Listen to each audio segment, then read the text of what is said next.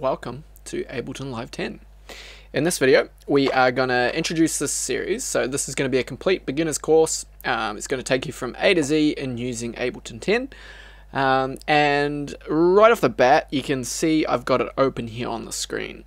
So before we actually look at the software itself, we're going to talk a little bit about organization. We're going to talk about a concept known as limiting your options. We're going to talk about how to really get a good grip on the software by making a little daily routine. We'll talk about setting goals. We'll talk about trusting your taste and trusting yourself and believing in yourself. And then we'll look at the preferences inside of Ableton. But first things first is we'll talk about organization. So being organized is really, really important. So the more organized you are, the quicker you can get to the pure creation. So if you know where all of your instruments and all of your sounds are, you're going to spend less time looking for things. That's pretty obvious and straightforward, but plenty of times I have fumbled around trying to find where particular things are because I haven't kept my organization, I haven't kept my folders nice and organized. So what I do is I'm just going to go to my desktop and I'm going to go ahead and show you how I would make a folder management system. Okay, so I would go ahead and right click and I'd create a new folder and I'd call this folder Ableton Resources. Ableton Resources 2. Able Resources 2. That works. You can see right here I've got Ableton Resources. This is the actual folder that I use. We're going to make a new one here. So inside of this Ableton Resources, we're going to set up some folders for a few particular things. So we're going to go Ableton Save Files. Cool. So whenever I save my projects, I'm going to save it into that folder. And then maybe I'm writing some music that could be one specific genre, and then I've got another project that's another genre. I would also make like subfolders inside of there to save them in different locations. Next, I would go folder samples.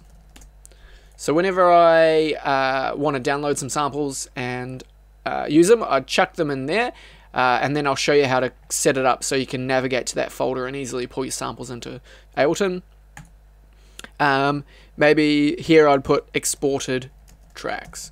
So once I'm finished with the song that I'm writing, I can then export it out into this folder and all of my exported tracks will be inside of there. So this is just a few examples of what you can do. Obviously in mine I've got quite a few more. So I've got stems. So if I'm going to remix another artist's tune, I put all the stems in here so you can have a look. I've got all of the different elements. I've got exported sets, so when I play sets inside of Ableton, I record everything and then I can bounce it out, upload it on SoundCloud or wherever I want. I've got devices as well, so when I make particular instruments, I chuck them all in there. So that's mine. So that's the one I've set up. So if we go back into Ableton down here, and I'll make it full screen again, I'll show you how we can, so we can go File, Save Live Set. Cool. And then I can navigate to the desktop and I can go Ableton Resources and then I can go Ableton Save Files and I can go My New Project. Cool. And maybe something handy for your file management system would be going, you could do it like this. So let's say I'm writing a Mind Mirror tune. Okay, so Mind Mirror is my full-on Psytrance project. So Mind Mirror, and let's call it, the tune I'm working on at the moment is Mind is a Labyrinth. Cool. I didn't spell labyrinth right, doesn't matter. Next I would put the speed of the track. So it's 144 BPM. Cool. And then I'd put the key, so it's E Phrygian. And then finally I could go version 0.1 or something like this. So I've got all of the information that I need in that save file to quickly navigate there. I know the speed of the track, I know the BPM, I know the musical key that it's in, and it's nice and straightforward. Cool. So that is how you would save your projects. What you can also do, this is Ableton's browser, and inside this browser you can navigate to all sorts of sounds and instruments and effects that Ableton has loaded into it, but then you can also navigate to places that you've got on your computer. So I could go add folder, I could show my desktop, I could go into Ableton resources, and then I could say, okay, I want my sample folder to show up, I want my save files to show up, so I could go select folder, and then that folder gets dropped in there, and I can click on it and I can see the contents of what's in there. So I don't have anything in there, I didn't actually save that project before, and if I just go ahead and remove that, you can see I've already got one set up here. So I've got my Mind Mirror project there, and obviously I can go ahead and grab hold of it there and drag it so I can see. So you can see I've got a bunch of different projects here that have generally got the speed and the BPM, but so that is some organization stuff. And then obviously you can set your sample folder up. I've got one here, I can see my samples. I don't use a huge collection of samples because I don't have a whole lot of disk space at the moment, but that is that. Cool. Alright, so a little bit of organization, we're done with that. Next, limiting your options. So what do I mean by this? There is a huge amount of genres to start with. There's a huge amount of digital audio workstations that you could use. There's a huge amount of EQs. There's a huge amount of reverb plugins, all sorts of crazy effects. So it's very easy to be overwhelmed by just really so much possibility out there. And if we're constantly sort of, I feel like with so much choice, it's very easy to be kind of frozen and at a standstill and not making progress. So what I suggest to people is to learn their tools inside and out. So with Ableton, pick Ableton, stick to it, learn it inside out. For example, if you're looking for an EQ to use, I use FabFilter's EQs, and I don't use any other EQ. I really don't use any other EQ. If I just want to quickly do something and it's not like a proper project, I'll use Ableton's EQ8, but generally everything is always Pro Q2. So I've limited my options because there's shitloads of EQs out there, and maybe as you get more advanced you'll start hearing the character of certain EQs and you'll be like, alright, well I want to use that on this particular instrument, and you can get more advanced. But right at the beginning, picking one tool like Pro Q2 is a great way to kind of streamline your process, limit your options, get stuff done faster, get to the creation. I would also recommend finding a couple of instruments that you really like if you want synthesizers. So something like Serum, I use Serum, and I also use Sylenth, and then I use Operator. So I've got 3 VSTs that I kind of go to and use. I've been using a little bit of Hive recently as well, but generally I kind of stick just to Serum, and Serum is my #1 go-to. So then a daily routine. So a daily routine, obviously it's all unique to the individual, so it's the amount of time that you have, it's the whether you're getting up in the morning and you're going straight to work, or whether you kind of have the day to yourself. I would say you need to make a commitment on a daily routine to try and add in at least a very small amount of time. At least open Ableton and look at it and do something inside it every day, even if it's only 5 minutes. Setting the intention to practice the skill that you're trying to master, doing a little bit every day is going to be a very good mindset and commitment to make. So next, goals. I think that goals are very important. It's good to have sort of a vision or a direction that you're heading towards. So setting goals could be very good. So your goals can be as complicated or as simple as you like. For myself, I set myself goals based on maybe the number of tracks I'd like to produce in a year. I do like yearly goals, so I set them at the beginning of the year and then I try and make sure that they're finished by the end of the year. So for me, just to give you an example, I made I wanted to create 8 tracks this year, and I think I've made 5 or 6. I'm getting there, but I'm not sure whether I'll be able to meet that commitment. This year's been a bit turbulent with traveling and all sorts of things. I don't like to make excuses for myself, so I'm going to really try and get that done. I wanted to get 1,500 YouTube subscribers, and I'm at about 1,000, so I'm pushing my way there, and these sorts of things. So go ahead and set yourself some goals that mean something to you and you feel you can really commit to. The next point would be trusting your taste and trusting your ability to be unique. Okay, so there's a lot of talk of artists who have copied somebody else's sound, or all these artists sound the same, or whatever else. And we definitely live in a genrefied world where we're grouping certain styles together, so we have some sort of cohesiveness, so we don't just have absolutely random stuff coming at us. And there's a lot of people that are very opinionated with genres and things that are good and things that are bad. Me personally, I forget all of that. I just try and focus on doing what speaks to me, doing what I really love to hear, and trying to really channel my energy into my music.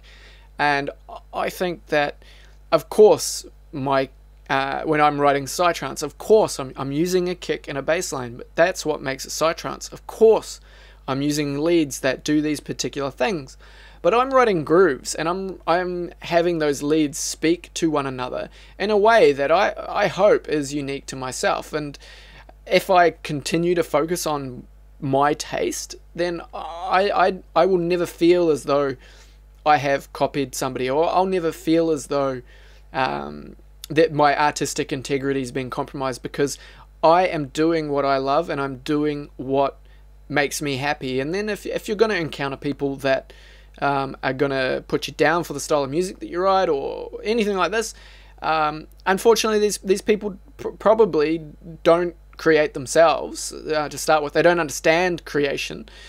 Creation, in my opinion and the opinion of many, is taking two concepts that are probably quite different from one another and then making them work together. So there's plenty of examples on this. You should look at, there's quite a good documentary on sampling. You probably could just write sampling documentary on YouTube and it'll come up, and it puts a very, very nice spin on the creative process. You take for example, back in the day they used to take vinyl records and they would cut out particular parts of that record, and then they'd take another vinyl record and they'd cut out a particular part of that, and then they'd put it together.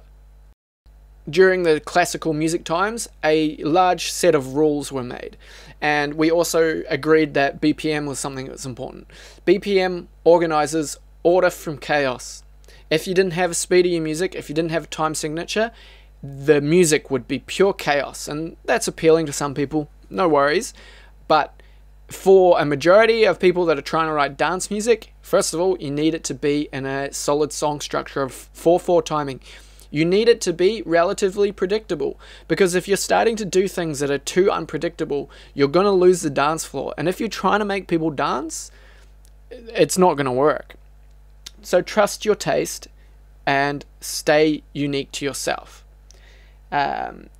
Finally, for kind of motivational or just talking points, believe in yourself. Believe that you can do it. Anything that you can conceive and believe, you can achieve. And humans, in my opinion, are dream manifestors. If you focus on your dream, and if you work towards it every day, like we've discussed, in 2 or 3 years' time from now, you're going to be in a place that you never thought you were. Right now, I'm capable of writing music that it blows my mind that I have come this far. I've never done anything creative before this. I never had any creative influences in my family, and all I did was just commit myself to it. And I have a very, very deep passion for audio and audio manipulation. So that has also pushed me through. Like, you have to do something that you're passionate about. But believe in yourself. You can do it. If I can do it, you can. And then finally, let's look at the preferences. Let's get some audio coming out of Ableton. So in order to open up the preferences, you can go Control comma on your keyboard or Command comma on your keyboard. So I can do that. Alternatively, if I close that and I show my taskbar at the top, I can go Options, Preferences. Okay. So inside of here, we've got a bunch of things that we can look at. So first things, we can go to the tab Look and Feel. So inside of here, just to touch on the important things right at this point in time, your language, that's important. Your zoom display, if you need things to be bigger or smaller, depending on the size of your screen or your eyesight. You've got themes down here, so light, mid-light, dark. I prefer the dark, or if you like the look of Ableton 9, you can chuck it on that one. But dark for me, it's easy on my eyes. Brightness, you can adjust your brightness here. Your color intensity and your hue. Cool. If you have a second screen and you would like all of your plugins to show up on there, you can enable that to be on inside of here, as well as having multiple plugins open at one time and these sorts of things. Cool. So that's everything there basically. Audio. If you're using Mac, you're going to be using under here Core Audio, and then if you have an audio interface, you're going to then select the name of your audio interface. It should be quite straightforward. Okay, so on a Windows computer, you're most likely using ACO, and if you've got a sound card under ACO, you would then select the name of your sound card. So I use an Audient USB interface, but for the purpose of recording these videos, I have to use this voice meter stuff. But you would just select your audio interface, and then down here you can click Test Tone. So I'm just going to turn my speakers down so it doesn't blast me. And I can bring that up to 0 decibels, and I can go cool, and that's going to play a little test tone for us. So my audio is coming through there. My in and out sample rate, I would recommend using 440,100. It's pretty standard. If you're going to get into mastering and whatnot, you can look at extra stuff, but right now, as a newbie, that's fine. Your buffer size generally is set by your audio interface. If you're experiencing like dropouts or problems, then go in here and play around with it. You'll have to probably open up your audio interfaces software and then adjust it inside of there. Cool. So that is all that stuff. This is all the MIDI ins and outs. So you can see I've had some controllers connected, and I don't have them connected right now, but you can see what's been done. Usually with MIDI interfaces, Ableton's sorry, not MIDI interfaces, MIDI instruments, Ableton's pretty good at just setting them up and using them. We've got file folders. This isn't too important to us right now, but it shows us where all of our external plugins would be installed into. We'll talk about its external plugins. Library, so this is all of Ableton's inbuilt library. It should just by standard be routed correctly. We've got our recording here, so I use WAV and I use 24-bit depth. It's pretty straightforward. This stuff here doesn't matter too much. If you've got create fades on clip edges, I'd get you to turn that off so it's showing as it is here. It can just be very frustrating. And then that's pretty much it. This stuff here is not too much of a worry. And then under your licenses and maintenance, it'll tell you your licensing stuff. That's not too important. Cool. All right, so that's a look at preferences, and that is a rundown on your general attitude in your organization and that sort of stuff. So I hope that's helpful. I'll see you guys in the next video. Cheers. Thanks for watching this video. If you'd like to support my channel, consider subscribing on YouTube, following on Facebook. Alternatively, if you'd like to support me financially, jump over onto Patreon and become a patron, or donate via PayPal. And don't forget, starting a new endeavor, such as learning Ableton and electronic music production, can be extremely overwhelming. So take things day by day and believe in yourself. Thank you.